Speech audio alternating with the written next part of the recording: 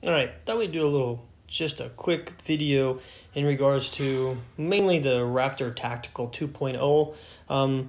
Last night we went out and we shot standard GI, Team Windy bump helmet, and then we also had in our a request to bring out for one of the nights a Raptor Tactical 2.0 system.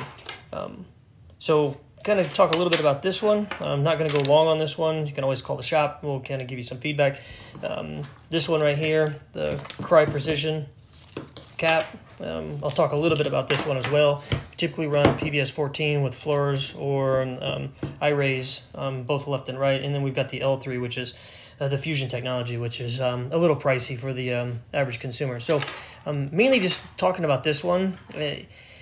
If you have a bump helmet, and we all know about getting in and out of vehicles, or if you're out hunting side by side, you hit your helmet, your gear on your helmet, start to add the girth around your head.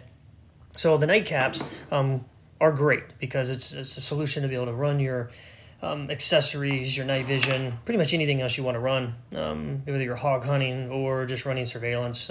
This is pretty popular for some of the guys that are running surveillance, just because you can wear a pullover with it, doesn't get in the way and obstructed for the bump helmets. But this one we were going to be super excited about, but unfortunately we have nothing good to say about this one. The ratchet systems are great. Obviously it's a build off of that of Team Windy. The back for the ergonomic support you would think would also be advantageous, but this actually created a lot of wear on some of the guys' back of their neck. Used it for 5 nights consistently for a little over 6 hours. The concept's great, but I think they got a lot of work to do on this one, especially for the price. So a bump helmet, $300. You know what you're going to get.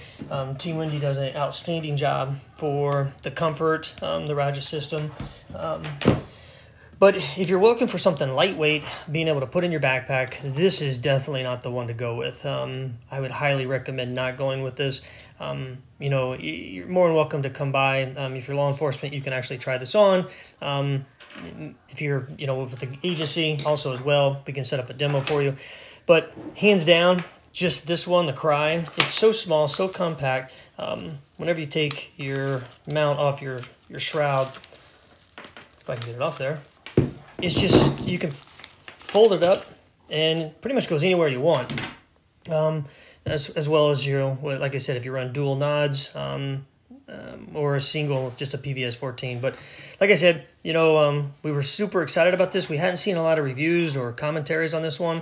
And again, it looks just like it's, durable. It would last. It is rigid, but again, temple headaches, fatigue, and then just the adjustment. It just wasn't there as what we anticipated. But anyways, that's our feedback. Other people may have difference, but the Raptor Tactical 2.0 for us is definitely is a no-go for us. But anyways, if you got any questions, give us a call at the shop.